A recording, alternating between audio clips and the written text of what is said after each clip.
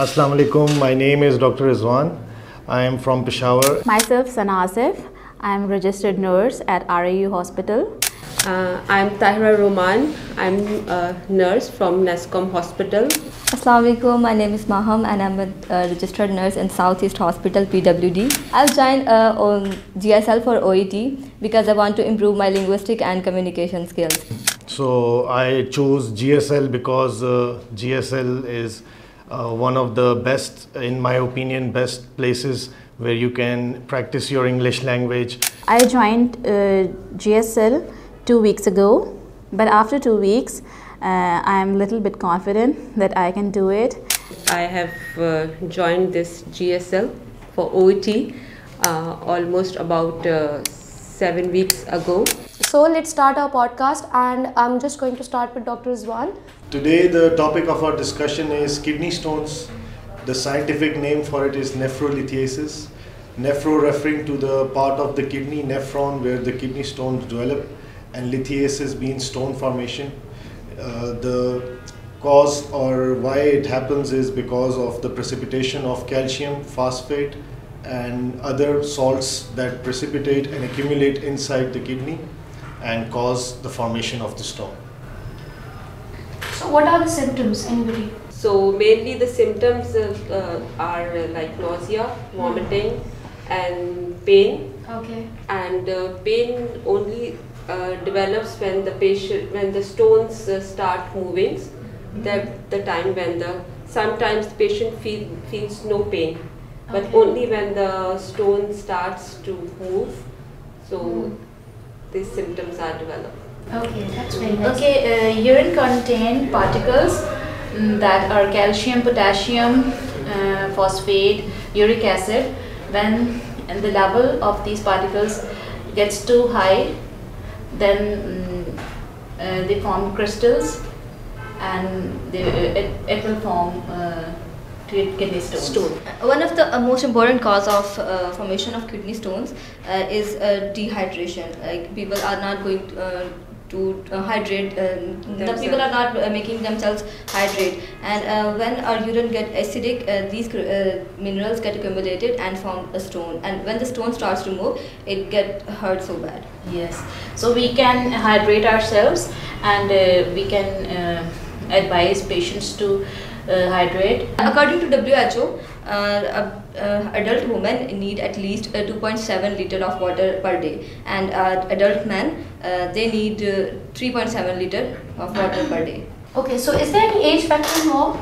No, there is no age factor. It can develop in any age, but the reason is this: the people who don't drink water properly or don't hydrate themselves properly, so mostly those people develop with this condition.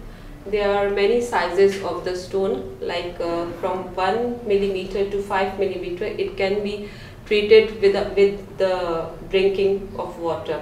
Okay. And if the stone is like in more than 10 millimeter or above, You're talking about the size of the Yes, stone, yeah, okay. then it will be treated with the medicine. And mostly doctors give medicine like alpha blockers, the medicines which relax the muscles of the bodies or kidneys, Especially and the ureter. the ureter, Yes. which helps the stone to move through the move through the ureter easily. Like Ma'am Tyra said, that it depends on the size of the stone. If the stone is less than 0.5 millimeters, it doesn't cause any symptoms. Usually the patient doesn't feel any symptoms, he doesn't feel any pain, and if a patient is diagnosed of kidney stones, it can be an incidental finding on an ultrasound. But if the size of the kidney stone is more than 0.5 millimeter, then as Ma'am Tyra said, that when it moves, it stretches along with the wall of the ureter, which causes the excruciating pain, and that's how the patient feels the symptoms with nausea and vomiting because of the level of pain that it causes. So there is no age factor. Everybody should be aware that they should take minimum requirement of water intake that they have to per day, and females and males both, even children in our society we only drink water when we are really thirsty, or we are maybe in Ramadan when we fast for the whole day, then we are excited to drink water. So I think we should raise more awareness that proper hydration is important for the prevention of such diseases as well. And I want to add something in the treatment, that doctor can also do shock wave lithotripsy. Okay. Yes, and they can, with lithotripsy, they can break stones into small pieces. Lithotripsy is basically when they target sound waves to the stone, and it breaks into small it pieces. crushes the stone and it makes it easy to pass out in the urine. Okay. So is there any connection between kidney failure and the kidney stones? Yes. Are they connected to each other? How? If a stone gets stuck into the passage, it may cause end-stage renal disease. Oh. When the kidney stone is big enough to block the urine, it causes a lot of black flow to the kidney. That is very dangerous for the nephron, which is the functional unit of the kidney. And when there is backflow, there is also chances of hydronephrosis. There are irreversible changes in the kidney which can cause kidney damage. I want to add something, that one of the major myths in our society is that people think that taking minerals is very healthy. Okay. On the other hand, we do have information about the minerals, that taking a lot of minerals may cause kidney stones, because we don't know that our blood may already have enough minerals in our getting an body. access. Yes. Excess of everything is bad. Yeah. And when they have a lot of minerals, they may accumulate and cause crystals. And I think people should avoid, those who are suffering from this problem, the kidney stone, they should avoid taking leafy vegetables, like Dietary fibers, potatoes, that are high in magnesium. And the plants and fruits, vegetables which are grown under the ground. That's a very Underground. They interesting should be. information. I didn't know about These that. things should be avoided. Okay, that's nice. Is there anything else that you want to add? Anything, any factor that is missed? There is a surgical procedure like nephro. I have heard of it actually. There are multiple people I know and they have gone through surgical procedures. Mostly we talked about the minimal invasive treatments, that was giving alpha blockers to relax the muscles of the ureter, and the lithotripsy. It is also in non-invasive treatment, but when the Stone is big enough in size to cause backflow and causing damage to the kidney, then we have more surgical approaches as well, as Ma'am Tyra said. And that we only opt for when we see changes in the kidney, irreversible changes in the kidney, and we need to save the kidney. Yes. And it can be diagnosed with the CT scan, ultrasound, and urine analysis to diagnose the kidney stone.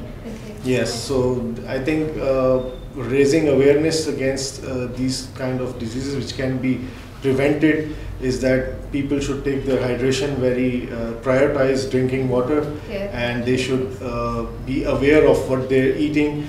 Usually we don't really concern ourselves with what we are eating. We should know that how the levels of Especially in summer Yes. when we are dehydrated. Yes. Of course, Most of the time. So, And I heard that drinking of apple cider vinegar and lemon juice, they are so beneficial. also they are rich in vitamin C as well. So, is Yes. there any connection between having vitamin C and is vitamin C beneficial for kidney stones or not? Does it have any connection? No, I don't think it can affect in this case, but taking it helps raise your immunity, and it has many other beneficial aspects. So I don't think in this particular case it helps, but proper hydration. And I think most of the patients, I ask them how much water do you drink, so they're like, oh no, then I have to go to the washroom a lot. So that's why they avoid drinking water. And also I think one of the reasons is some people don't want to go to community washrooms as well because of hygiene reasons. Yes. And I think that is a problem for a lot of people. Which is not healthy, and I think they should not shy from going to the washroom. I think the more they urinate, that's better Yeah, for that's their better kidneys for the kids, and better for their health overall. Okay, so can anybody tell about the cost of treatment of kidney stones? Like, for example, you're talking about the surgical procedures. Do you think that is it costly? I don't know anything about it. It's costly, and nowadays it's very costly. Yes. And different hospitals have different charges. Like in government setup, they charge less, but in private sector, the charges are very high. Maybe 4 lakhs to 5 lakhs. Yes, for that's that why. day. And especially in Shifa International, Islamabad, they charge the most. Yes. They charge Yeah, the they ask for Even the to kidney. diagnose, even to diagnose, you Yeah, have You need to sell your kidney, not the just gold your standard is you diagnosis. either get an ultrasound. Yeah. So And even an CT, ultrasound yes. nowadays is expensive. Exactly. Yeah. So that's why we say prevention is better than cure. Yeah. So Drink water. to And the drink water, world drink record lots of biggest water. world record biggest stone is of weighted 1 1 kg. kg. I think Yes. I've seen that stone as Approximate- well. I think it is it is placed in a water, some kind of thing. I've seen that. It is it preserved or not? I think Yeah, it's it must have been preserved. Yeah. Kept in a Because you said museum. that. Yeah. Kept in a And museum. its size was measured 17 centimeters. Yes. And it is Wow. as big as a coconut. Yeah. Oh. So you is can the imagine man or how. woman alive? Imagine what Can patient. imagine Is the patient what alive? pain Condition she of the felt, patient. he or Yeah. she. Yeah. Yes. I hope he's alive and healthy now. No, I think they got it out Yes. with the kidney. Yes, with the With the kidney. kidney. Okay. I think that's it for today, and we are going to see you next week, inshallah.